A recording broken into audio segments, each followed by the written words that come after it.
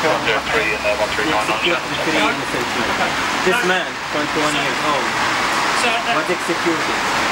You and Mr. Rapporteur described his execution as extradition. So, hello. They're refusing to open the door to me, which I'm assuming means they don't want anyone to... Please do tell them that someone wants to see the ambassador right now, because his government, they just murdered I appreciate that, but he's refusing... Those innocent people were murdered under torture. Okay. You haven't been given any... through unfair trial, and your government was very much aware of all of this. So David Cameron was in Bahrain. For us to have a conversation, it involves speaking and listening. Okay, so you've asked me a question, so it's your turn to listen now. Okay. You haven't been given an invite onto the premises. I've asked and they're refusing to come out and speak to me. So I'm taking that that means that they don't want to speak to anyone. They're aware of your presence, they're aware that you've come here to demonstrate, but they're refusing to come out. But that third ambassador, he got to come down here because his government today, just the early hour this morning, they just... This is an embassy, I don't know if anyone actually lives here. Well, I mean, we got to have something. I mean, there got to be someone that we have to speak to, because last night at 1 a.m.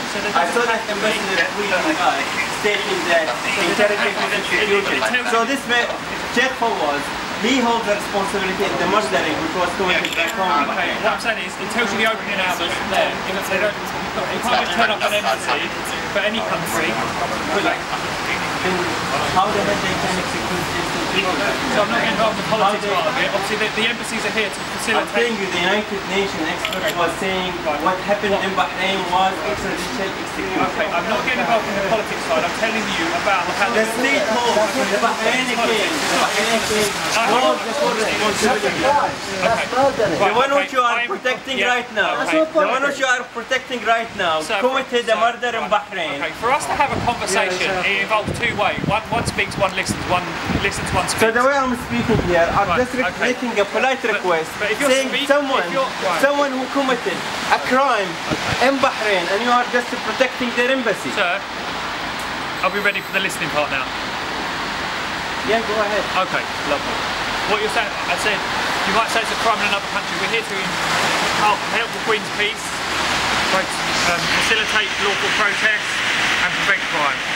Okay, so that's what we're here to do. We're not investigating crimes in other countries. All I'm telling you is the way that embassies work. You have to have appointments to turn up to an embassy. Okay, they don't have to see you. They are here to provide a service to their nationals whilst in the UK. Queen Peace is not protecting murderers. It's not protecting criminals. We're protecting physical property. Queen Peace is to stay peaceful with everybody, not to protect murderers. We're not protecting any... You're protecting murderers. Okay. Well, you're protecting criminals. You're getting involved that's in the political side. No, that's not politics. No, that's not politics. FCO issue a statement today saying we're against extrajudicially killing. So I'm we not, are I'm not against execution. Right? It's pointless having this conversation. That's not politics. I'm not going to get involved with it. Could you check with them? 3 youths were murdered last night. Because last night he was tweeting and justifying it. It's a Sunday. I understand it's Sunday, but last night it was off day.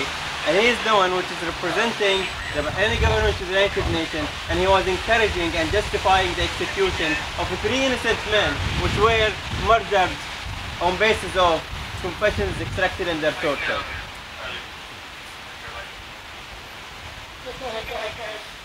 This innocent man, he's a boy. Ali Stengay, 21 years old. When he was arrested, he was only 19. So I'm not saying that I am against or pro any calls. I'm a police officer. I don't have a political view. This man is a teacher. This man is a teacher. He has committed nothing wrong. It's something that's personal to you.